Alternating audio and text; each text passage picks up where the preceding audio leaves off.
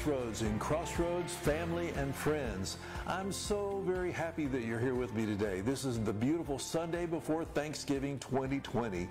And this is Pastor Bob Barker with this week's installment of Crossroads Today, the weekly message portion of our regular Sunday morning worship service from Crossroads Community Church right here in Uptown Dallas. I'm so glad that you're here with me today.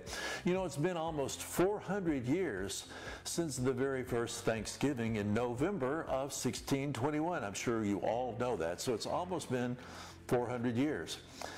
Then later on, the Continental Congress would go on to declare the first national Thanksgiving on December 18th, 1777. Then again, in 1789, George Washington declared the last Thursday in November a national Thanksgiving as well. Yeah, a little bit of trivia here this morning. And all of these were just declarations, though. They weren't official holidays. But it was when Franklin Delano Roosevelt, who was a president in 1939, made the fourth Thursday of November a national holiday of celebration, which we now call Thanksgiving. It was later on approved by Congress in 1941. So even then, it took Congress a couple of years to just decide if they were going to make that a national holiday or if it was just going to roll around every once in a while. So today, we have the national holiday of Thanksgiving, where all Americans should be coming together, taking a few moments out of our busy lives and stop to remember just what we're supposed to be thankful for. And I say supposed to be because not everyone, not every American realizes just how thankful they really should be. Today, this is a very day that I'm thinking about. I'm thinking about Thanksgiving Day this year and what it's about and what it means to me and our country. And we've been through a lot this last year of 2020. I know you know we have. I think about all the problems we've had this year, and they've been many, haven't they? Issues like racial inequality, police and law enforcement issues that we've had, social injustice, demonstrations with all the riots and destruction and looting. And the terrible thing about all that, that was before the pandemic really hit. So here we are 9 months after the initial severe outbreak of the COVID-19, and almost 250,000 people, 250,000 Americans are dead as a result of the virus, and millions are in our hospitals and CEUs, and the patient load is unbelievable, incomprehensible. We've had a contentious and serious political environment this last, several months with the impeached president who doesn't want to concede a proper and valid election, ending with the same results of victory that he had from his election in 2016. I mean, what is our world coming to? But even with all of that, when I think about Thanksgiving, I think about all the things that our country has gone through to provide us with the liberties and the freedoms that we have today, which are many, many. And I think about all the challenges and the troubles that we've had. But I am still thankful because I've been fortunate to have been able to travel a lot internationally, and I've seen many other countries and civilizations and how they work. And I'll tell you something, even at our worst, America is still the finest country in the world. I think about my health, my family, and my soon-to-be spouse, Jeff, and I are getting married. You already know that. And how grateful I am to serve God, who carries me with my life and all the other things that I consider so important. He carries them right on through in the palm of His hand because He cares for me and He cares for you. He's concerned about us. When you think about what God has done for you, what do you think about? In this Thanksgiving time, when you think about what God has done for you, what has He done for you? What is one thing that God has done for you this year? Did He save you from an accident? Has He healed you this year? I know He's taken care of me financially throughout the year, and it was a year that I didn't know how things were going to turn out, but they've all, God's done okay. And He started thinking about this year for me financially a couple of years ago. Now, some of you may remember that I was able to sell some oil and mineral rights on some family-owned property that my grandmother bought it. God started that process of taking care of me a couple of years ago because He knew what this year was going to be like even before I did. He knew that there'd be no travel, no public seminars for me to speak at. He knew all of that, and He took care of me starting way back in 2018. So I'm thankful that He loves me enough to provide for my needs even before I knew I would have them. That's why one of His names is Jehovah Jireh. He sees the need ahead of time and takes care of it. We serve a mighty God, folks. So let me ask you a question. What has God done for you this year that you're thankful for? What has God done for you this year? Would you do me a favor? Would you go over there in the comments section of Facebook, and would you type just one or two words in there? God healed me, God saved me, took me through financial issues. Whatever it is, just type in that comment section right now, because I'm going to read those as we go through. You know, and if you're watching later on YouTube, just put it in the comment section. I'll get it later. Sometimes we have battles in our lives, and some of those battles are due, unfortunately, to our own inner turmoil in ourselves. We're trying to decide to do it in our way. How am I going to take care of this need? You know what? Isn't always God's way. Isn't always God's way. And as a parent, I look at my girls and I see how smart they are, how they've really done, each and every one of them have done great in their own lives, with their own skills. And over the years, I've seen some of their personal decisions cost them a lot of heartache and pain. And I pray that those bad decisions will turn out for more success than defeat. And in most of the cases, that's the way it's turned out. There have been many times when I, as a parent, would have liked to have stepped in right at the middle of their decision-making process and stopped them from making the decision that I knew would end with a mistake, because I could see the potential pain that would come from these decisions. And mostly, because of my age and a different parental perspective, I would be able to see that when they couldn't see that. And if I feel that way, if I want to step in and help my kids when they're making a bad mistake, don't you think God does that same thing? If I feel that way, don't you know our Heavenly Father also feels that way? That there are times when He would like to step in and to keep us from making certain decisions that He knows are not going to be in our best interest. One of my all-time favorite Bible stories kind of goes along this way. God wanted Jonah to minister to the city of Nineveh. God wanted him to go and to preach so that he would spare their lives. He wanted Nineveh to turn around and repent. But see, Jonah didn't want that. Jonah didn't want to see them spared because he wanted them to pay for killing his relatives during an invasion of his own homeland. So his thoughts were, you know, if I don't preach to these people, God's not going to turn around and He's going to kill all of these people that killed all of my family and my friends. So that sounds like a little twisted, like right out of a, a hit modern TV series, here in the 21st century. But I'll tell you something, Jonah should have done what God wanted him to do. He should have made the right decision. But you know what? Sometimes, like us, we don't make the right decisions. Jonah didn't either. Instead of going to Nineveh, he went down to the water, got on a boat. We know the story. The boat had a lot of storms just as soon as they got out of the way, and they cast lots and they threw Jonah overboard. Yeah. So most of us know that story. It's found over here in Jonah chapter 1. We're going to start reading verse 17. Now the Lord provided a huge fish to swallow Jonah, and Jonah was in the belly of the fish 3 days and 3 nights. 3 days and 3 nights. That's a long time to be in a belly of a big fish. Can you imagine? It's been eating, it's been feasting, and you're part of that, But let's start reading here in Jonah chapter 2. Starting with verse 1. We're going to read 10 verses, so watch on the screen. From inside the fish, Jonah prayed to the Lord his God. He said, In my distress, I called to the Lord, and he answered me. From deep within the realm of the dead, I called for help, and you listened to my cry. You hurled me into the depths, into the very heart of the seas, and the currents swirled about me. All your waves and breakers swept over me. I said, I have been banished from your sight. Yet I will look again towards your holy temple. The engulfing waters threatened me. The deep surrounded me. Seaweed was wrapped around my head. To the roots of the mountains I sank down. The earth beneath barred me in forever.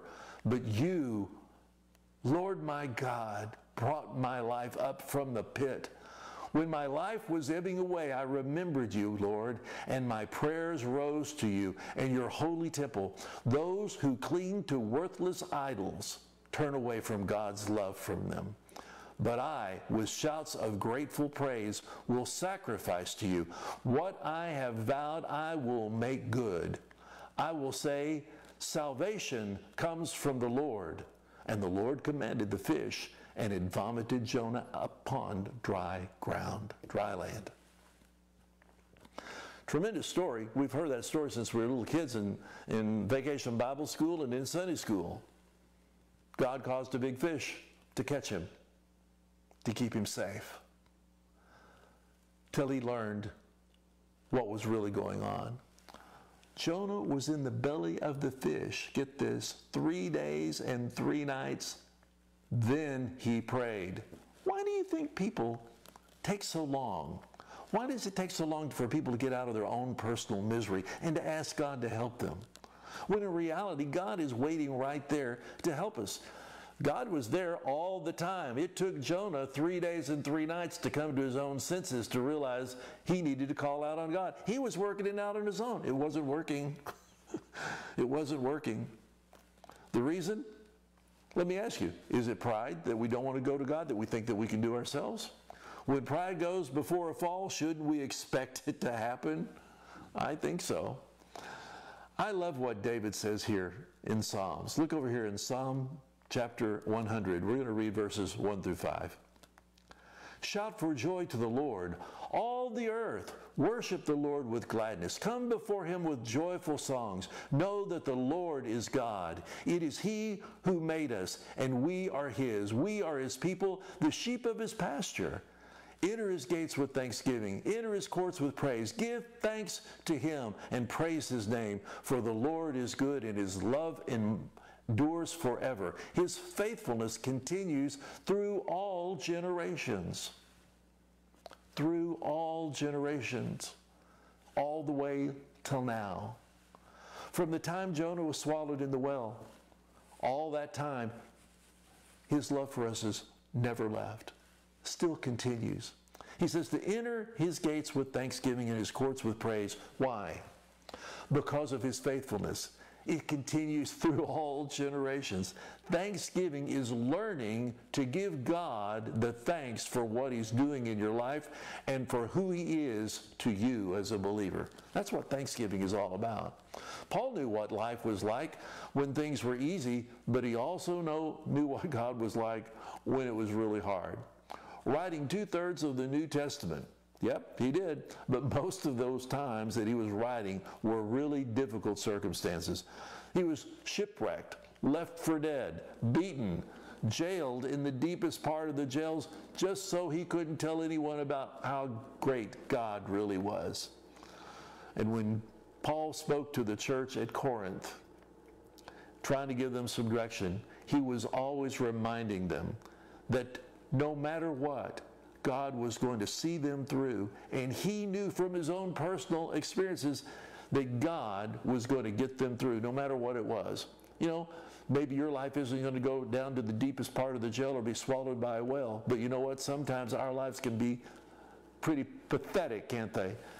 And that's the moment that it gets on the brink of that pathetic state, we need to remember to run to God and to praise him and to thank him for what he's done. That's what Jonah did.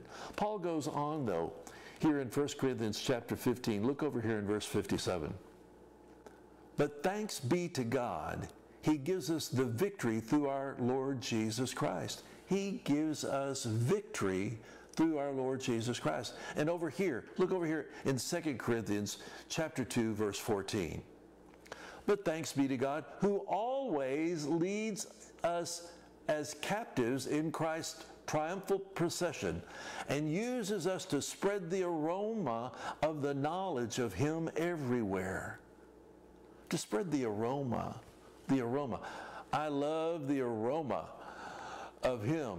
I love the aroma of God. You can smell Him. It's like driving through Florida. You can open the windows and you can smell the blossoms, the citrus blossoms. It's the aroma of what's going on.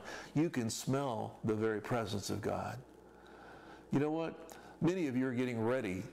You know what Thursday is? Turkey Day. Your Thanksgiving dinners, I know. And if I were to come to your home, I would walk in and I could smell the aroma of good things cooking. Certainly. That would be a part of my senses. I would recognize it. There would be those wonderful smells of the turkey cooking in the oven, those fresh yeast rolls browning, maybe the smell of a pecan or a pumpkin pie wafting throughout the house. You're remembering those smells right now, and you haven't even started cooking, and your mouth is probably watering because all of that goodness, you remember what it like is to taste of the Lord, taste of good food. That's what Paul is talking about here. Even in the most difficult of times, we should be thankful that all the people around us can perceive that wonderful goodness, the aroma of Jesus Christ in our life. We should be able to remember all of His goodness and His kindnesses throughout the year, but especially at this time of Thanksgiving.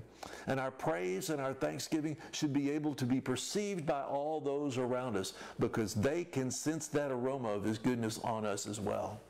They can, if we've got things to be thankful for, and every one of us do. Now, I know some of you have endured some really pretty hard times this year. You know, we've had some prayer times, haven't we? And I'm going to encourage you to still give glory to God, not for those difficult times, but because Jesus saw you through those difficult times. Just like our country has had to endure difficult times in the past and still does, we're going to stop on Thursday and we will give God glory for all that He's done for us and has seen us through and provided for us this year, just like every other year. Some of you are still in the middle of some of those difficult times, and I'm going to tell you right now that God is going to see you through as well. Look over here in 1 Thessalonians chapter 5, verse 18. In everything give thanks, for this is the will of God in Christ Jesus concerning you. He says give thanks in everything. It doesn't say give thanks for everything. God doesn't do things bad. That's the devil's job. Look over in John 1:1. We know that. But when things bad happen, we still give Him praise because it could have been a whole lot worse. But He is going to see us through. So let me ask you to think just for a moment. What are you thankful for? I'd like you to think about it just for a moment. What are you thankful for? Very, truly thankful for. Have you thought of something? Then what I'd like you to do, whatever you're thankful for, I want you to go over there to the comments section of Facebook right now, to the screen, and I want you to type in what you're thankful for. If you're watching later, you can do it underneath in the comments section of YouTube. I just want you to know what you're thankful for this year. You see, God has been faithful to each one of us in so many ways. So many ways. I know I'm thankful for you. Even though I don't get to see you like I really want, I still know that God is watching over you because I prayed that He's going to. So I'm thankful that you're faithful. You are. Our church is probably the most faithful church I know anywhere because we're faithful, we're spiritual, and we understand that if we give, God will honor that giving and reward us financially. And I want to thank you for watching over your church this year. I'm thankful for that. We've only had probably get past March, we only had those 4 services in June, and here we are at almost the end of November. Our church still exists when many churches have already fallen or will fail before the end of the year because their people have just left and they're just not coming back.